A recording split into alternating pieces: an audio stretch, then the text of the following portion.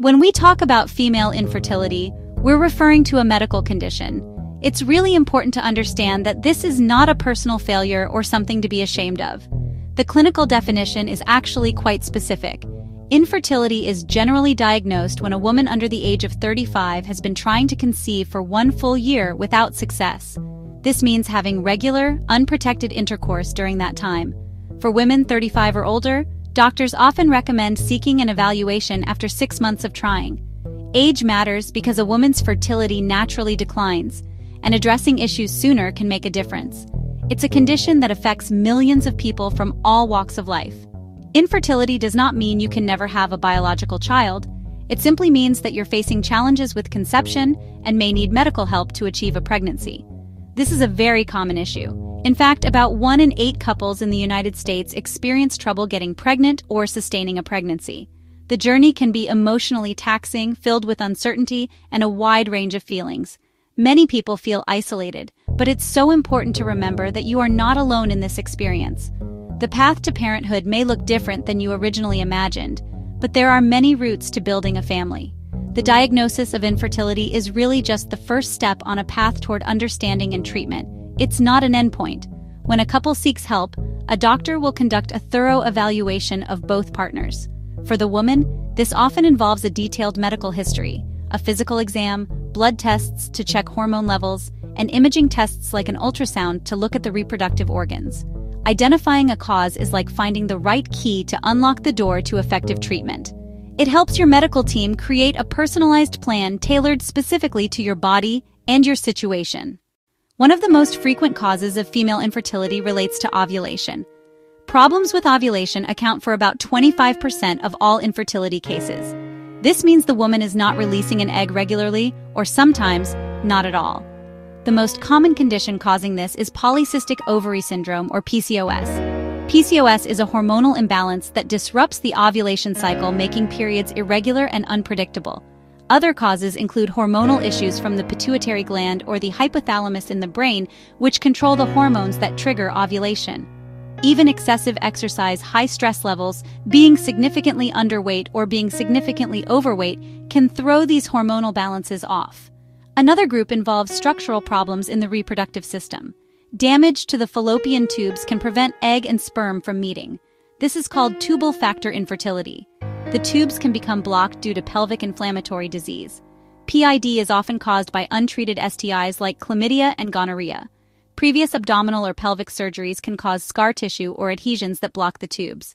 Endometriosis can also cause scarring and blockages. Problems within the uterus, like fibroids, polyps, or congenital shapes, can interfere with implantation. And finally, age is a major factor because egg quantity and quality decline as women get older.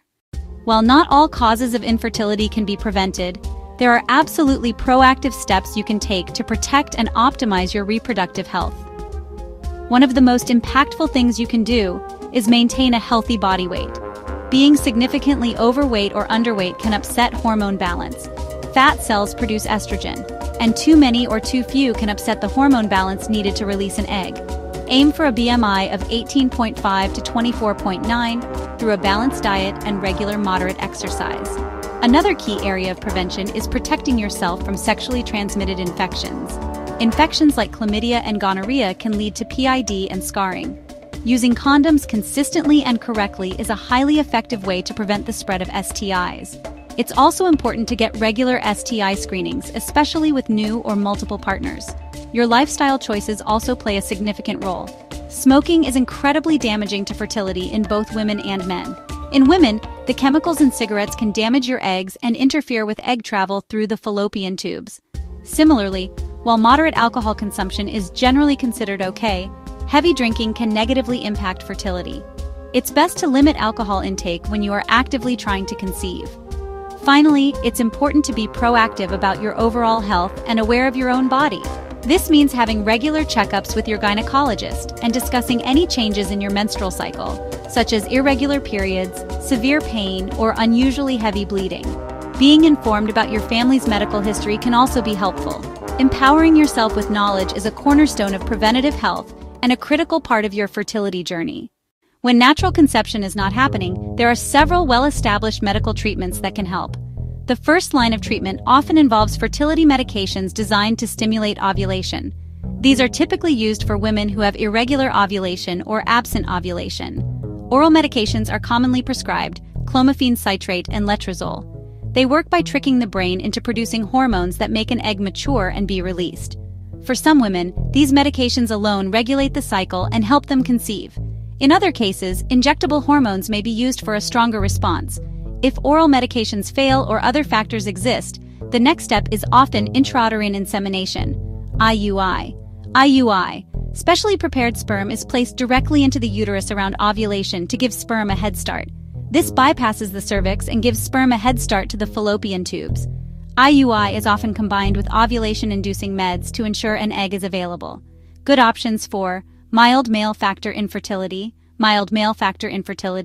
unexplained infertility, or women using donor sperm. For more complex issues, blocked tubes, severe male factor infertility, or diminished ovarian reserve, IVF is the most effective treatment. IVF is multi-step. Injectable hormones stimulate multiple eggs are retrieved, in the lab, eggs are fertilized. After growing for 3 to 5 days, healthy embryos are transferred into the uterus. Surgical options like hysteroscopy or laparoscopy can remove fibroids, polyps, or adhesions to restore fertility or improve success with IUI or IVF. The right treatment path is chosen after a thorough evaluation by a fertility specialist. Beyond major medical interventions, the choices you make in your daily life can have a real and positive impact on your fertility. Diet is a powerful tool. Focusing on a balanced, nutrient-rich diet can help regulate hormones and improve overall reproductive health.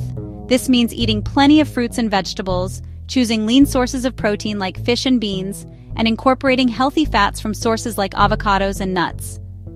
Switch to complex carbohydrates such as whole grains and legumes instead of highly processed white bread and sugars.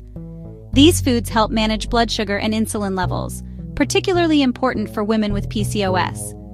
Regular moderate exercise is another cornerstone of a fertility-friendly lifestyle. Activities like brisk walking, swimming, cycling, or yoga for about 30 to 60 minutes most days are ideal. It is important to avoid overly strenuous or excessive exercise, which can negatively affect ovulation. Managing stress is absolutely critical when you are trying to conceive. Finding healthy ways to cope, mindfulness, gentle yoga, nature, or hobbies, supports mental and physical health. Some people find talking with a therapist or joining a support group invaluable. Finally, prioritize getting enough quality sleep, about 7 to 9 hours per night. Stick to a regular sleep schedule, create a dark, quiet environment, and avoid screens before bed.